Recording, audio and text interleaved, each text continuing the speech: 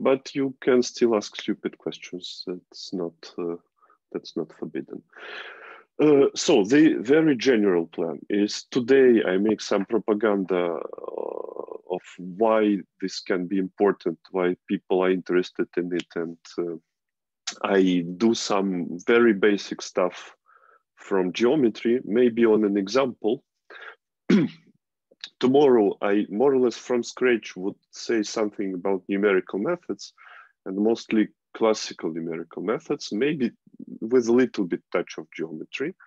And the third lecture that will be on Friday, I will try to piece these things together. So I will explain how the geometry can be used to design numerical methods and why this may be useful for modeling in mechanics. Okay, and I actually asked to put my third lecture a little bit later in the week because I will be given some exercises. So maybe if you want to really understand what's going on, it's a good idea to at least try. I mean, we are not passing an exam or anything, but we will correct all the important things. But it's good to try to solve some of the exercises I will be giving. Now, when I talk to colleagues about these subjects, I usually show this kind of picture, which is supposed to represent somehow the general philosophy of this structure preserving numerical methods or geometric integrators or geometric numerical methods. You will hear this a lot from me. So the idea is, roughly speaking, that you want to do some simulations of complicated mechanical systems. So this is on the left of your table. And if you do it naively, then most probably you will recover some non-physical behavior of the system. And now suppose that you know that your system has some qualitative physical properties. And this is like the first table here, right? And the most typical one would be energy, conservation of energy. But there are also many, many more. Like you want to keep track of symmetries of the system. You want to keep track of some power balance, which is due to dissipation, or you want to make two simple systems to interact and to form a complicated system, all this kind of business. And you see there are two parts of the table. The first one, which I call the classical mechanics. First classical is because it's not quantum, and the second classical because it's like old mechanics. So something that has been present here for maybe 200 years. You heard something from Avent, for example, and he was citing a reference of 1870. The second part of the table, which I call modern classical mechanics, is mostly about partial differential equations, so mechanics of continuous media. I will pronounce a lot of words, and as mentioned, that will be from 3 different communities, potentially. I assume that you're more or less geometers, but if it's not the case, please protest. And if I'm pronouncing some word that you like don't understand, that you don't know, also please protest as well, okay? Now, this physical properties somehow can be reflected in geometric structures. And we, at least in these 3 lectures, we will probably only discuss this first line, which is how you treat conservative systems in the framework of symplectic or Poisson geometry. But all the others are also important, and all the others are sometimes even more complicated. Like, for instance, you want to study symmetries. Obviously, there is some group in the game, like you heard the lectures of Alexei. And if it's a continuous symmetry, then probably it's a Lie group. And there is a way to treat it in a very geometric way. And also a lot of other systems, like I personally do Dirac geometry. I'm probably not going to talk about this, or maybe in the very end of the 3rd lecture. let's see how it goes. Now, you see that on the right, you have a list of geometric structures. And some of them are highlighted in green. This means that there is a numerical method, or at least some way to design a numerical method, that will preserve these geometric structures. Okay? What does it mean? It means that you will solve your system and you will keep track of this geometric structure. And since the philosophy says that this geometric structure encodes the physics of the system, it means that you will at least better preserve that physics of the system. So two messages from this table. There is one step which is kind of modeling, right? From here.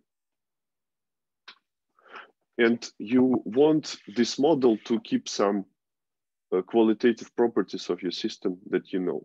And there is another step, which may be vaguely called as geometrizing mechanics, so GM, which is already important by itself. Like since ages, people were trying to establish some formalisms, how to describe physical and mechanical systems. And this geometrizing mechanics also helps to design some numerics. So numerics enters the game here. And we will try to follow this path, at least for the first line, for energy and symplectic geometry. And at the end of the day, we will, okay, it's a very classical, now well-established story. We will see what symplectic integrators, so symplectic structure preserving numerical methods, do in this context and why they are, in a sense, nicer than the naive numerical methods. Is this message fine? Is this kind of motivation or propaganda okay? And it's also kind of from experience, it seems that if you are a geometer, it's much easier to understand all the other parts of the puzzle than if you are, for instance, doing some engineering or some numerics itself. So it's easier to teach a geometer numerical methods than the other way around. Okay, maybe I'm wrong for some people, but statistically, this is what happens. And I'm, for maybe 3 or 4 years, I'm now talking to people from mechanics, and it took me maybe 1 year just to start speaking the correct language with them. So if something sounds complicated to you, this is totally fine. And as mentioned again, you can ask questions.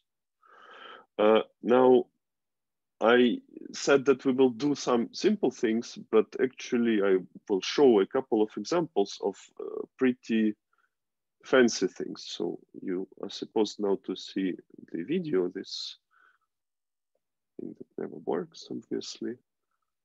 Okay, let's give it a try.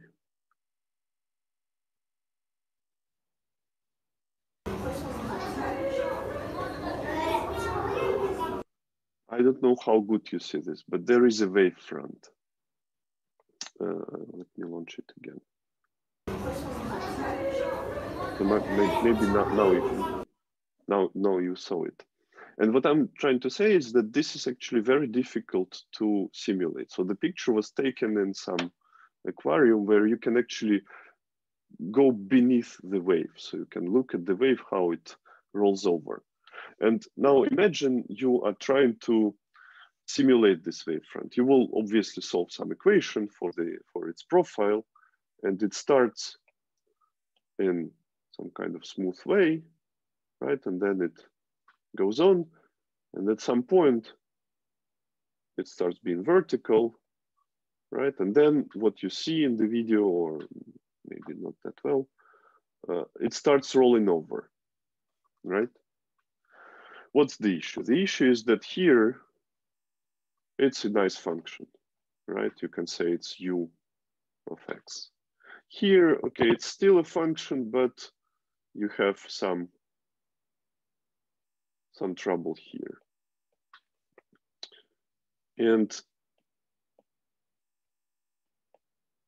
here it's not even a function, right?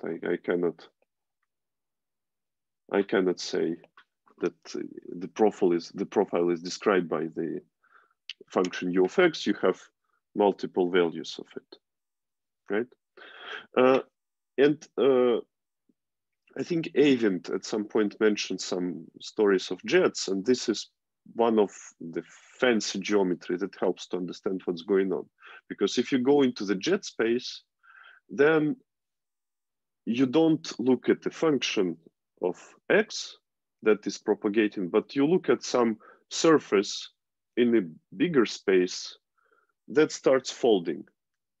So you have... What is a jet space? Yeah, that's a fair question. And in the really waving hands, you would say that now I declare all my variables, my initial variables, new variables, and I declare all their derivatives, the new variables. So instead of writing this equation, ut plus u, ux, etc., I will say that this is a new variable, like whatever, v plus u plus... I see. Thank you. Yeah. So I enlarge my space, and now this equation is something that he was talking about. It will be just a sub-manifold in that space. And what I draw here would be just cuts of the surface by the constant time plane. Okay, and there the dynamics is nice. So if you're able to do computations in that space, then you don't have this issue. And actually, if you do computer modeling, you would probably think, I mean, there is word symmetry on the slide. You would probably think of taking account this symmetry into a computation, and then that wouldn't resolve this issue, but it will still help you with identifying this one. So what I mean is that when you have this almost vertical profile, that's kind of bad for numerics, trust me. So it will create some oscillations that you don't want to see. But if you design a numerical method that respects the symmetry of your initial equations, then at least at this point you will see, yes, it's vertical, but I didn't recover this unphysical behavior yet. And then I spotted the problem and I said, okay, now I need to do something else. Now I need to switch to a fancier space. Okay. And then maybe just another picture, because all these pictures are taken here in La Rochelle. So you see the bridge behind my back. If you cross that bridge, you would get to this place, which is called Ile de Ré, or the Ré Island. And the picture is actually very interesting phenomena. You see, you have two propagating wavefronts, like this direction, right? And this direction. And on the one hand, it's described by a very simple, by some differential equations that is kind of nice because it is integrable, whatever it means for the moment. On the other hand, that's a very complicated nonlinear phenomena. If you see this on the coast, you probably don't want to swim inside. Because what it means is that there is probably one current that is going this direction, some tide or some waves, and there is one very strong current going this direction. So, okay, now my picture is messy. Let me put it in red. There is some current going that direction that will probably just tow you away from the coast. And again, a little bit waving hands, you want to do modeling of the system, you want to do computer simulations. On the one hand, you want to capture this nonlinear phenomena, like these very extreme cases. On the other hand, you want to keep track of some qualitative properties of the system, and the word integrability here stands for a lot of conserved properties, a lot of conserved quantities in the system. So you might want to do this two things simultaneously. And again, by hand, it's very difficult, but geometry can help you out. Okay, I'm done with the propaganda. I will turn to science, but if up to now you have some questions, maybe it's also a good time to ask or some remarks. Okay. If no questions so far, let me give you now a simple example. I mean, simple, something that, as a matter of anecdote, I was at some point teaching in high school. So if you are a first year student, you should not be scared. If you are finishing your PhD, that's still interesting. There are still things to explore. I will say some words about molecular dynamics. So I draw you a molecule here. And maybe I need to label the atoms. So let this two be carbon, and these white ones would be hydrogen. And this one is obviously oxygen. And my question to you is, what do I need to know to study the dynamics of this molecule? So I draw you this, maybe in the three-dimensional space. And I want to know how it moves. What do I need to know? What do I need to tell you?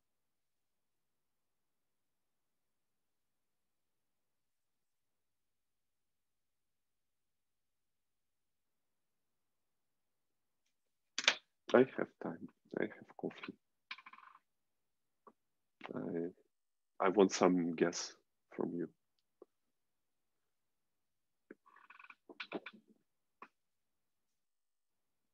Momentum. Okay, there is a word momentum. Yeah, and maybe let me, momentum of velocity actually, right? So I know the positions of all the particles and I need to give all the velocities. Okay, let's say this is given. Then what's next? What do I do? Is it enough? So I know the initial position of my molecule and I know the initial velocities of it. Or it's not the same that you think for momentum, Jagma?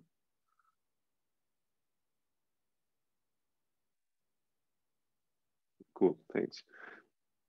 So is it enough? So I give you all this data, I go drink my coffee, and in 3 minutes, you tell me what is the trajectory of the molecule. Probably not, right? I need to do something else. Yes, forces, good. Okay, so I need some forces, and I'm not drawing it because the picture would be messy. So I will give you Fi for all for the acting on the ith particle.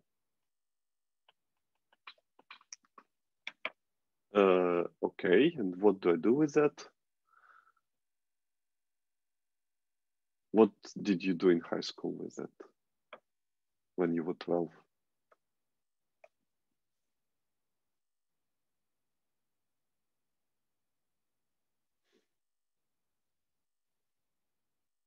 So you know the particles, you know their positions, velocity. You're right. You write something like that.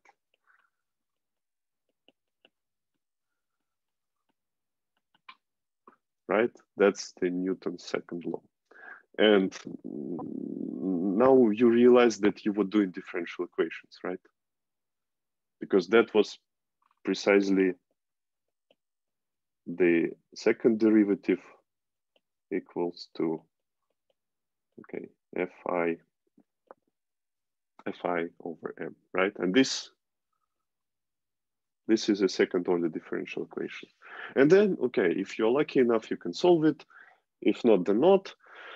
Maybe to be honest, I need to describe some of the forces.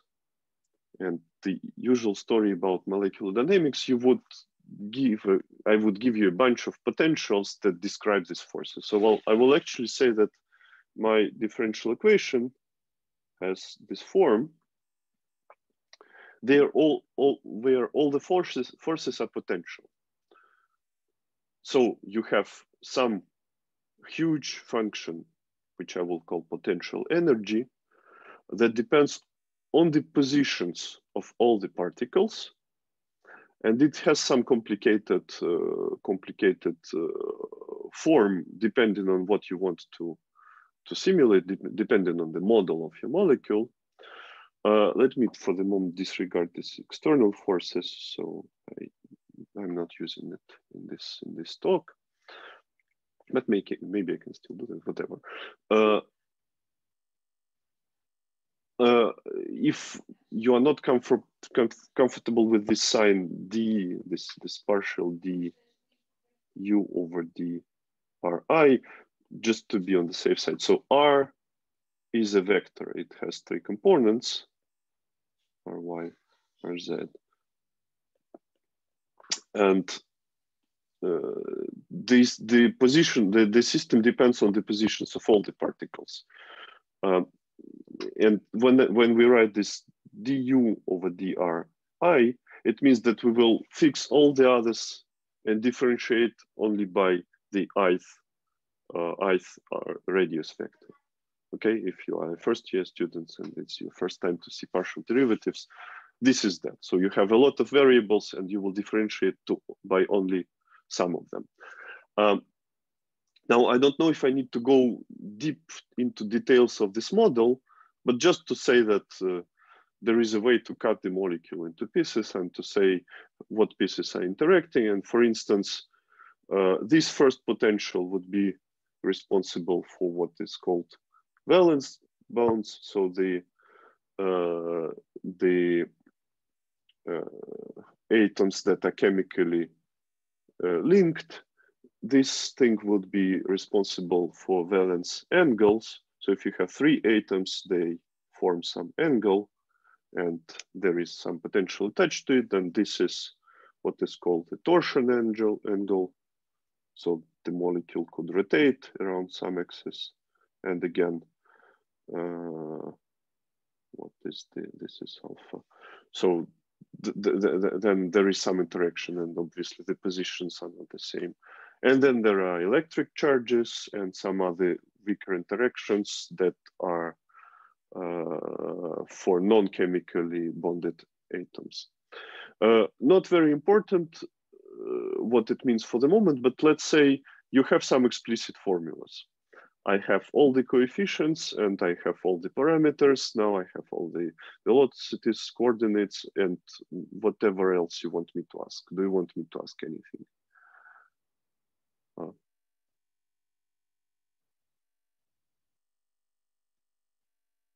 Okay, now actually, yeah, now you can solve this system. So you have a differential equations. From the previous slide, you have the initial positions. You have the velocities.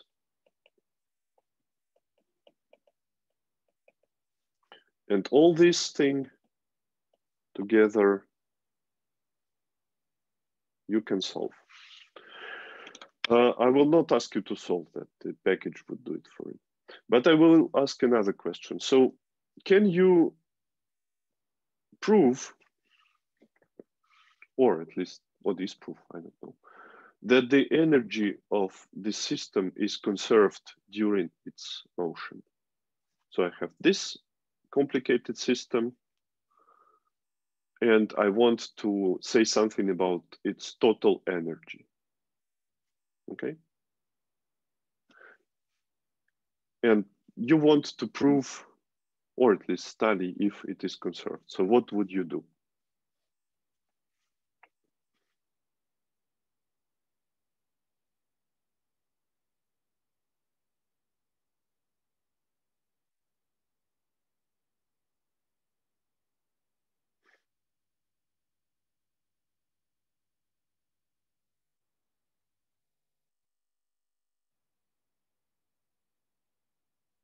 Yes, that's a correct answer. So the idea is you want to see something is conserved, you will say, okay, total energy, you will spell it out. There will be some part which is related to the kinetic energy, right? There will be some part, this huge part, that we agreed depends on all the positions of the particles, right? And what you will do, you want to compute the time derivative. Okay, maybe let me spell it out. So this is d over dt of this total energy. All right. And then how would you do this? Okay, you have 25 minutes left. Go on. Yeah, I see some people are smiling because you realize this is something that you can do, but you don't want to, right? Because what would happen already the first term, you would encounter the first derivative of your velocity, which is acceleration, and the acceleration is given by this formula, right? So actually all these equations that I wrote on the slide, you will have to eventually plug into this thing. And then you would do the same, but for velocities and for the potential, right? You don't really want to do it, but we will still do something of the sort. So let me, I mean, in the real world, we would go to a blackboard and do some computations. So let me go to the blackboard.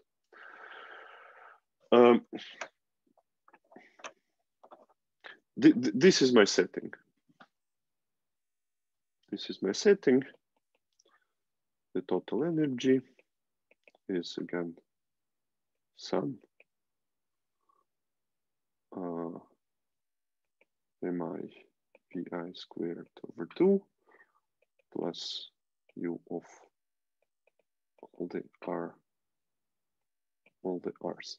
And let me play some game of notations. So the first thing I will denote, since it was already mentioned, I will say, I will define momenta. Momentum, or in some cultures they call it impulses. They will be the mass of the particle times its velocity. Okay, this you have done in high school. You can either describe the system in terms of coordinates and velocities or coordinates and momenta, right? And in simple cases like this, they're just related by prefactor of mass. And just, you know, to keep my notations consistent, I will denote, and this does not for the moment mean much, but just, you know, not to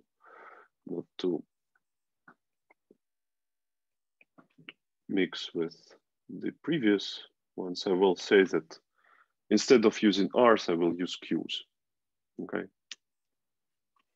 And you will recognize some geometry very soon.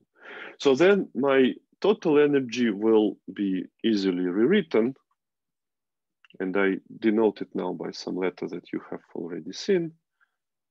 That will be sum over I pi squared over 2 mi plus u now of qi q1 q n. And okay, let's pretend that they are now scalar variables. So I will denote it by some other n here. Okay. So if you want, what I did, I listed all the variables like R1, R2. Wait, sorry.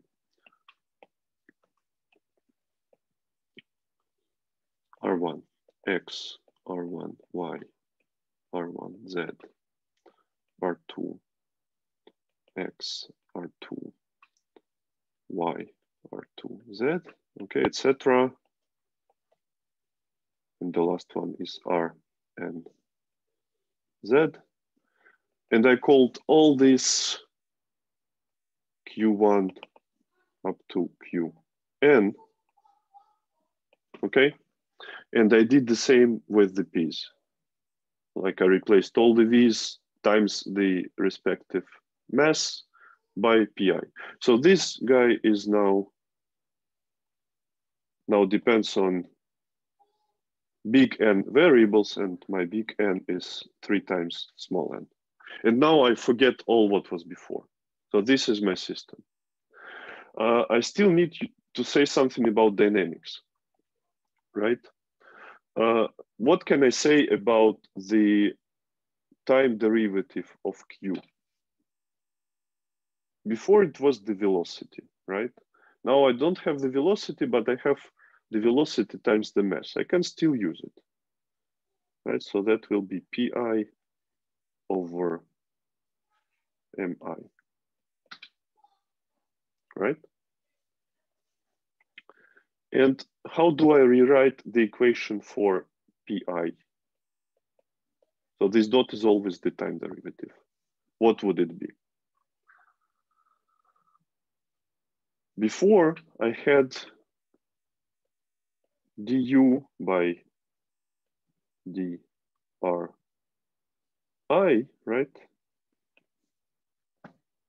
And we agreed that we no longer use this, but we can actually notice that the derivative of u with respect to any coordinate is the same as the derivative of the total energy with respect to all the coordinates, right? So I can safely write that this is just dh over dqi with a minus sign. Okay, and also a simple computation, right? This is derivatives of the polynomial. This is just dh over dpi. Okay.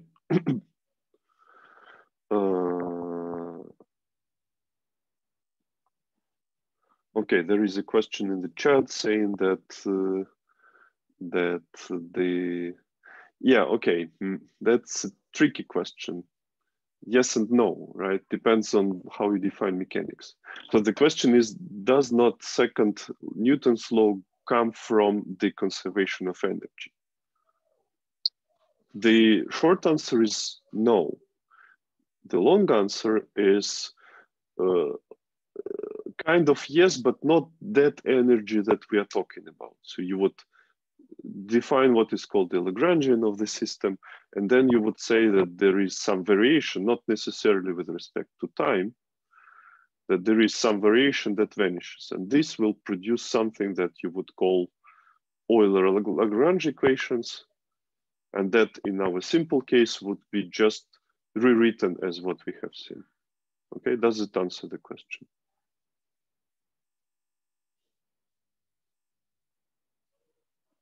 If not, I'm willing to talk about it, but maybe later. And this is actually tricky part of what people would call geometrizing mechanics. So now, is everyone happy with this set of equations?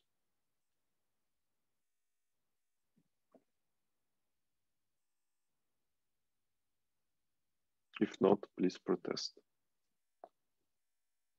So in the upshot, what we have done, we have taken this huge molecular dynamic system with a fancy potential, and just by some game of notations, said that actually the whole dynamics is now governed by this function h. And obviously I didn't call it h out of random choice. This is h for Hamiltonian.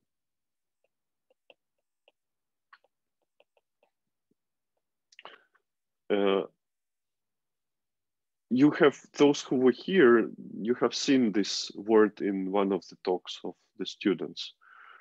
And actually this is the, okay, to be honest, it's an example, but this is a pretty general example of what people call Hamiltonian systems. So you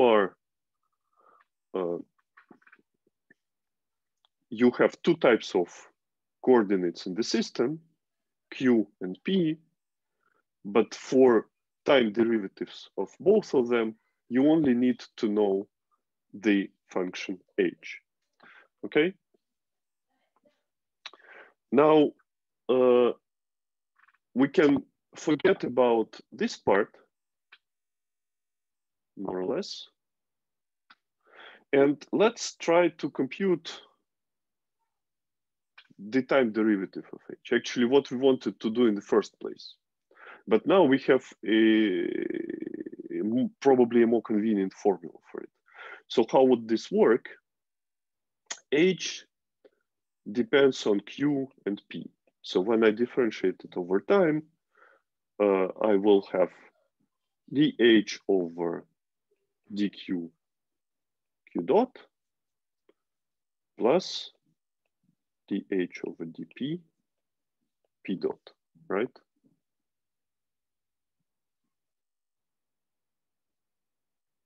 Yes, no?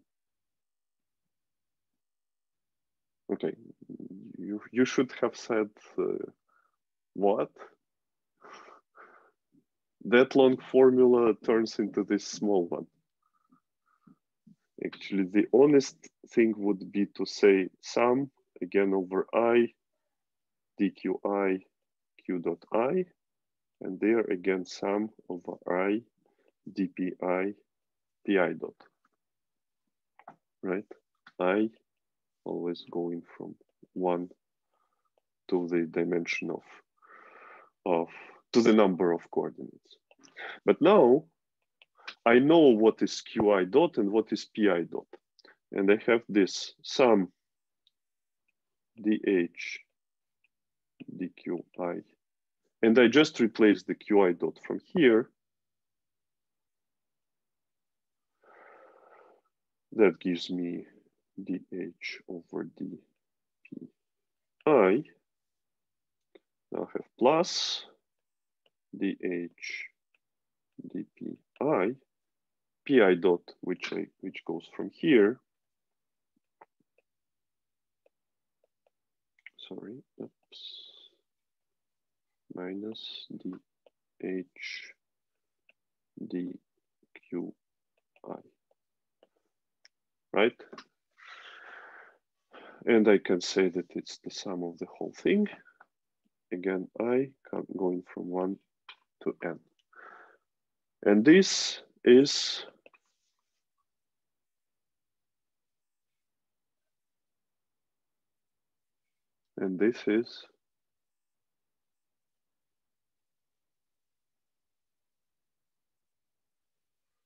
right. And this is 0, right? Because this is exactly the same term as here, but with a minus sign. So they all cancel out. So what we have proven, instead of doing this fancy computation, by just a game of notations in half a page, and with this half a page, I was even kind of pedagogic, I hope, we have proven that the energy is preserved. Okay, and this is probably the first encounter of what I would call the geometry to characterize the physics of the system. Because actually what we have done here, we have considered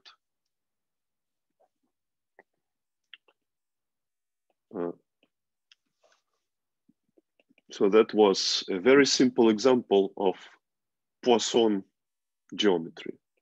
That was a simple example of Poisson geometry. And if you know this, or if you remember from the talks for yesterday, what is the story about Poisson geometry? You have some manifold, M, and in our case, it was what people call the cotangent bundle to the configuration space of the mechanical system. the coordinates q will live in here, and the coordinates p will live in on the fibers. And on this manifold M, you will looking at the smooth functions, and on them you define an operation which is called the Poisson bracket, which takes two smooth functions and gives you another one. And the way it does here, that will be just given by a formula. So I have two functions, all of them depend on Q and P, and their Poisson bracket would be just, okay, just would be sum over I d f over d qi dg dpi minus this same thing the other way around, df dpi dg dqi. Okay, again, from 1 to n, the whole thing. And the magic of this formulation is that now you can notice that x dot, oh sorry, there is no x in the game, that q dot is precisely the bracket of q with h, and p dot is precisely the bracket of p with h. Okay, and this is probably my first exercise. Exercise 1 is check this. And for instance, what you need to check, and I'm doing this on purpose, like 50% chance I missed the sign. And actually, this is true for any function. So if I want a function that depends on q and p, and I want to compute its time derivative, this will be, well, again, with the same eventual sign, conventional mistake, that will be f Poisson bracket with h. And as a direct consequence, I compute h. There, I don't care about the sign, because if you look at this thing, it's antisymmetric in f and g, right? This is equal to minus g f, g bracket f.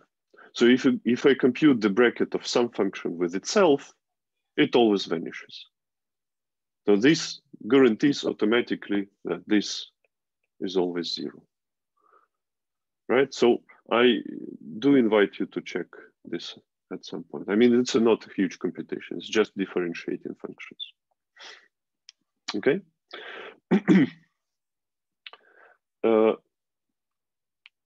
Now, this is also an example of something that I will tell you probably now tomorrow, because I have like 5 minutes left. This is also an example, and again, a very typical one of a symplectic space.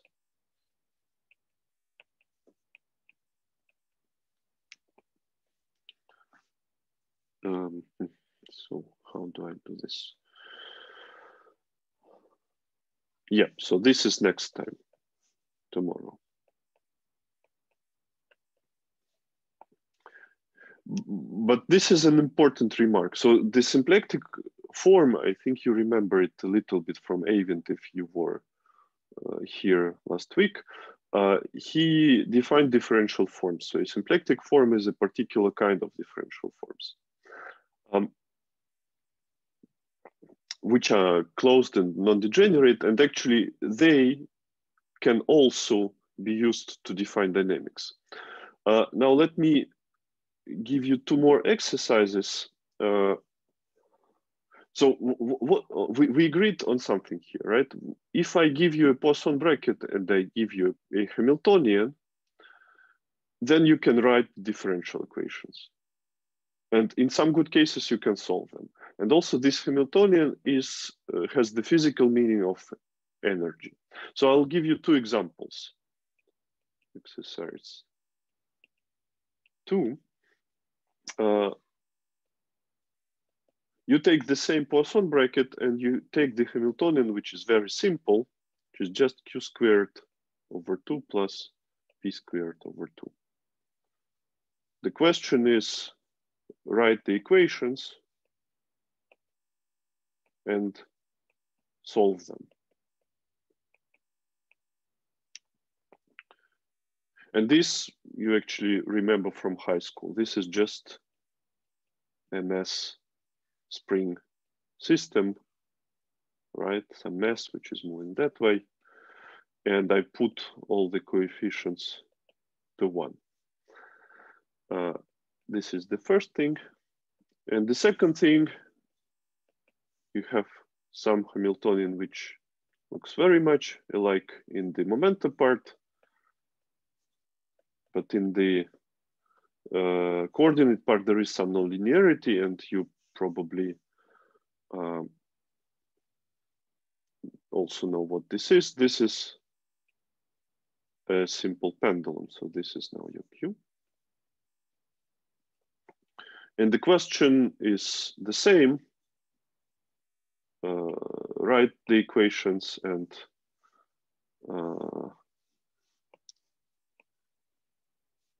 try to solve them. Oops. And you will see that in the first case, you can actually solve them, so write the formula. But in the second case, the formula is tricky. But you can still say something about the system, knowing that the energy is conserved. So you can more or less draw the trajectories. Okay? Is it fine for the moment?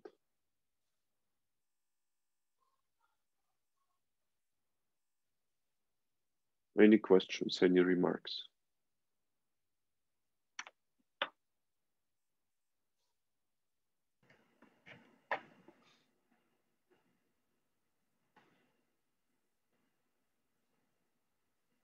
Okay, the usual convention is stands, right? You can write an email to me, or you can